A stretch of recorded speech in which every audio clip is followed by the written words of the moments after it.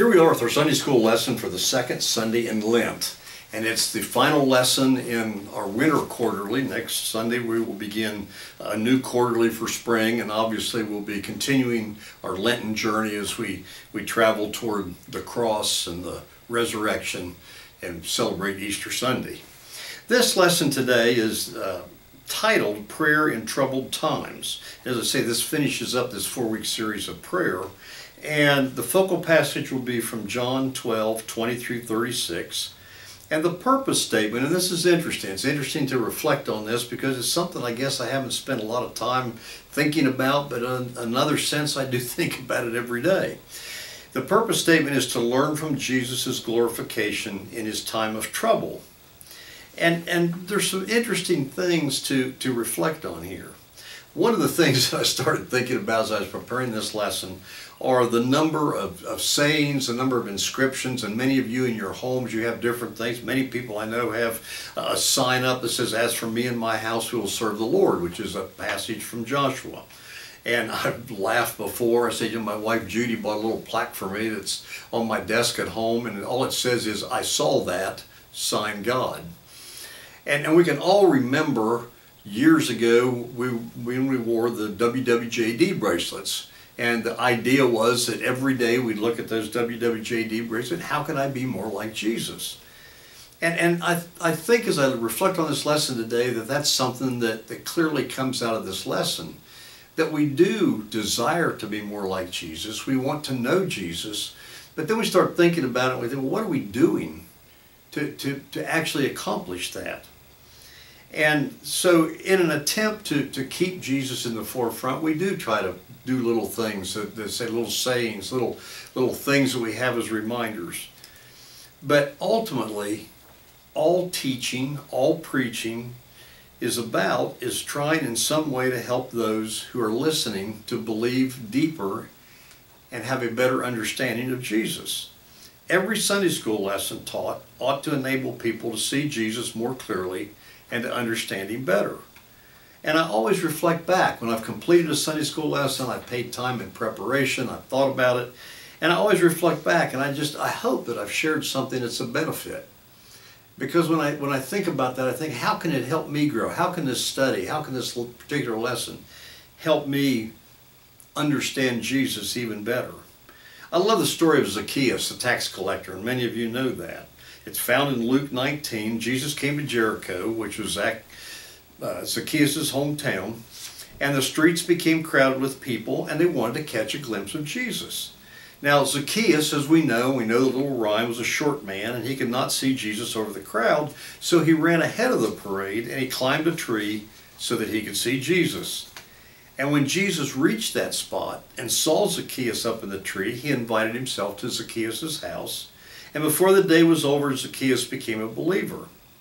So the question that I ask myself, the question that I want to ask you as we reflect on this lesson today, is how badly do you want to see Jesus?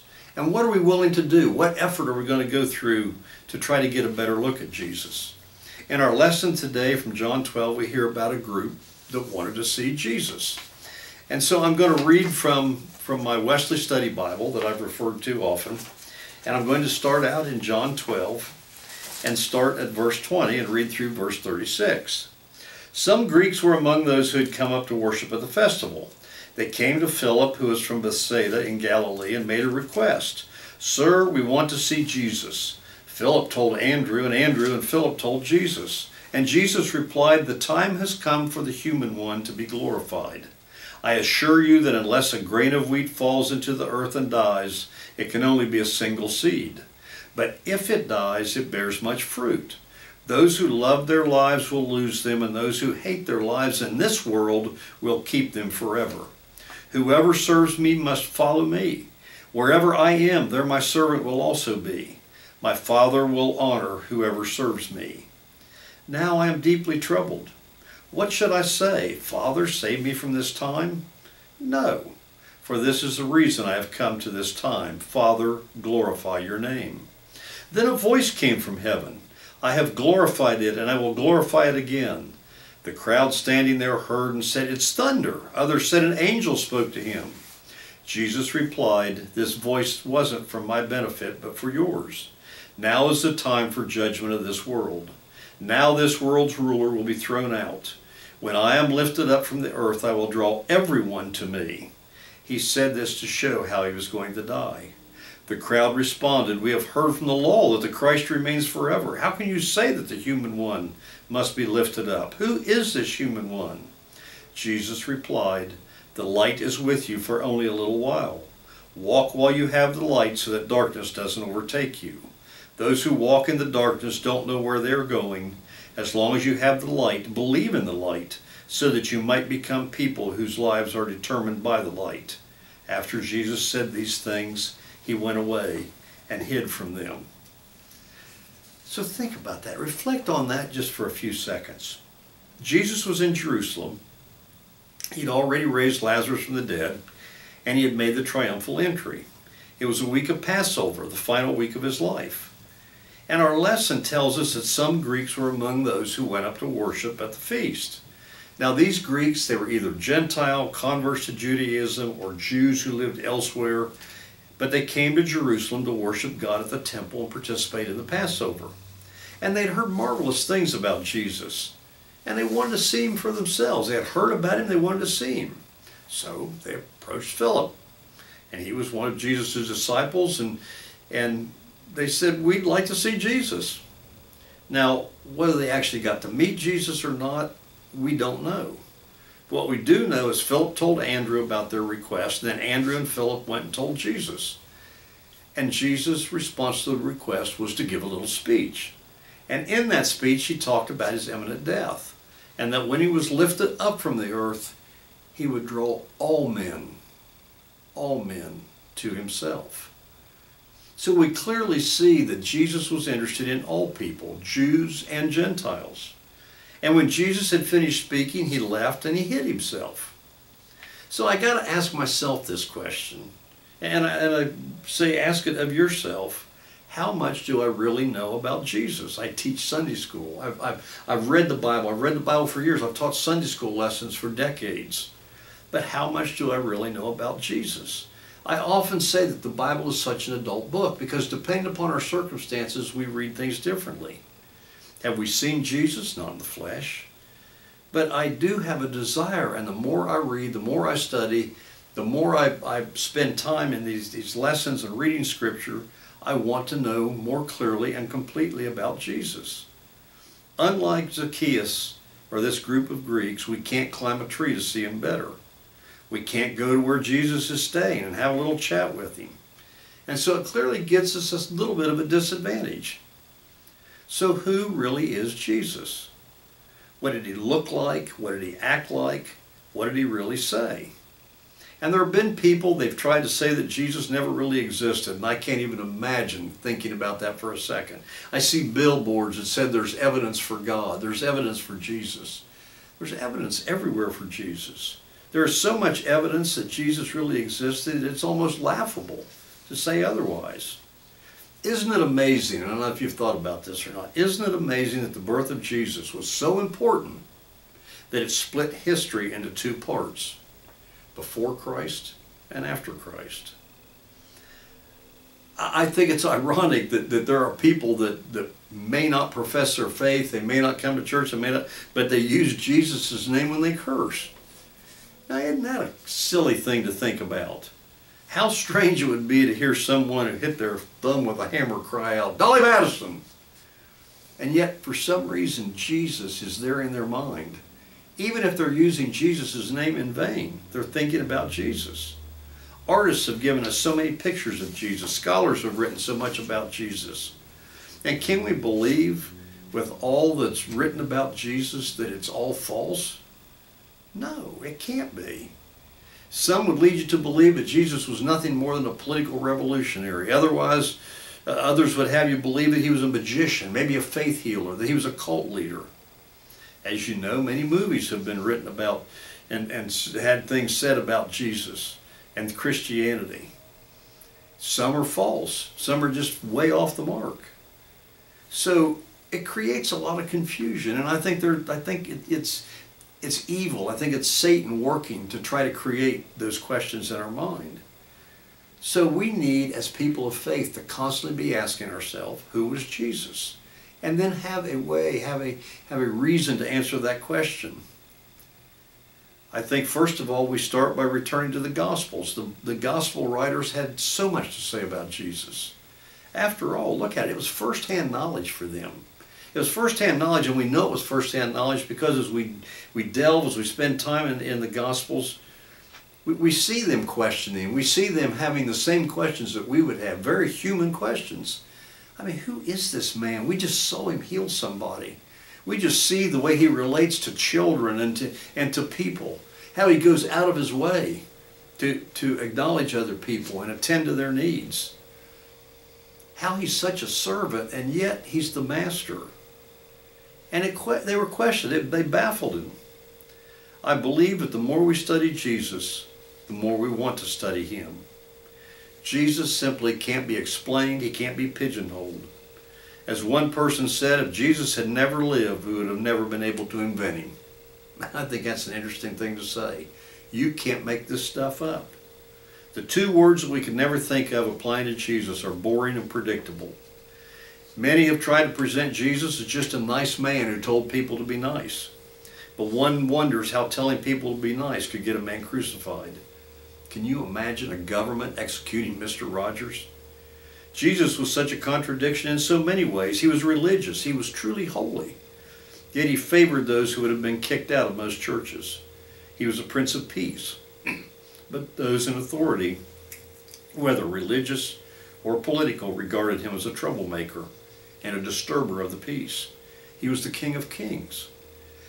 Yet he avoided all the traditional measures of success, wealth, property, fame, and family.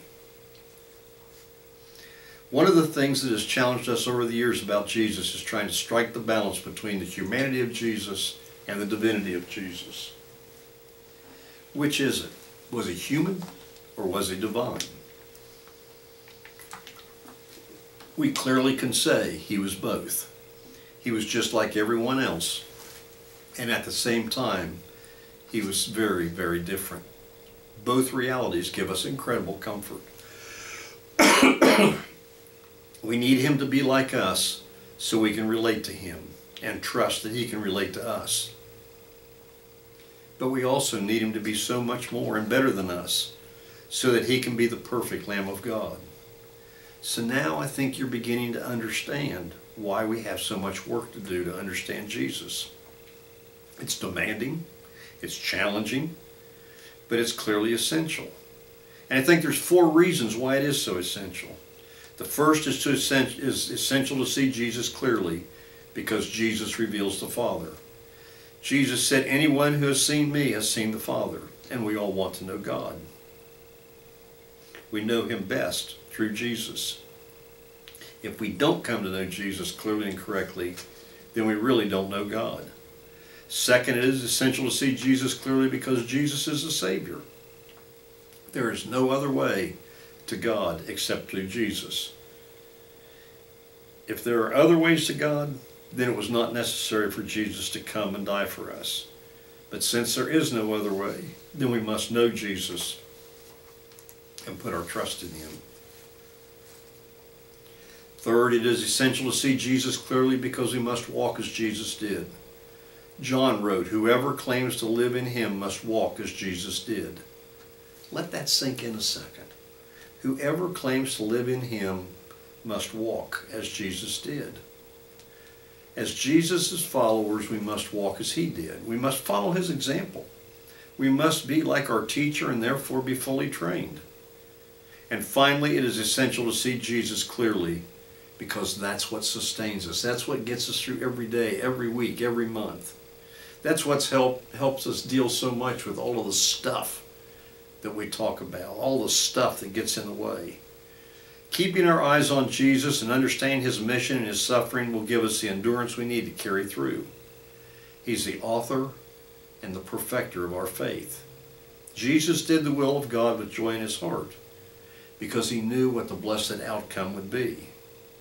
And so I encourage you, my friends, I pray this for myself every single day, not to get tired, not to lose heart, not to get discouraged. When things seem like they're just more than we can handle, Keep our eye on God. Keep our faith in the Lord. Let us see Jesus clearly and keep our eyes fixed on Him, and He will sustain us. I truly believe that no one who seriously takes a look at Jesus ever stays the same, because Jesus changes lives. He's changing them every day, every minute. It's an ongoing process. It's something that we can't just pick up a Bible and read a Sunday school lesson on Sunday and then walk away and say, okay, I'm good till next week. It's something, we talk about this often, that we immerse ourselves every day in Scripture. We read, we reflect. Sometimes it's just taking a passage and reading it and sitting back and thinking about it. Thinking about it all day long. Thinking about it as something important. I think about one of my grandchildren is going to a kindergarten that is a Christian-based kindergarten program, and he gets a Bible verse at chapel every week.